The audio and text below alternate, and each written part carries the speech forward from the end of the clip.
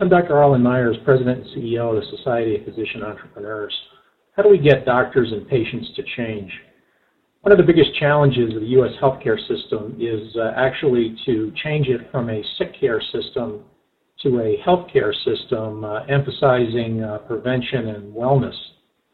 In addition, there are significant variations in care delivered by doctors, and that accounts for a large amount of waste and unnecessary treatments with no improvement in outcomes. So how do we get doctors and patients to change their behavior?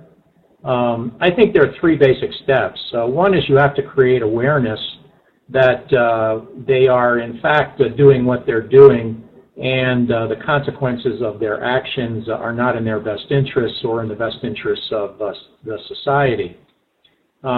Secondly, you have to sell them on the value proposition. In other words, the alternative to what they're presently doing has to be attractive enough, and the benefits have to outweigh the costs by at least 10 times for them to change from what they're doing at the present time.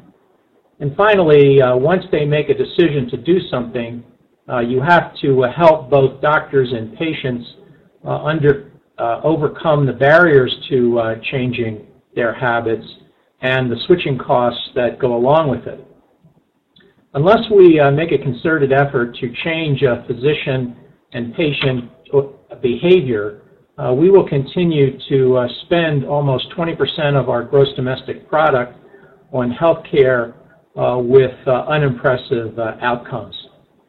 This is Dr. Arlen Meyers. I'm President and CEO of the Society of Physician Entrepreneurs at www.soapnet.org, and I look forward to your comments.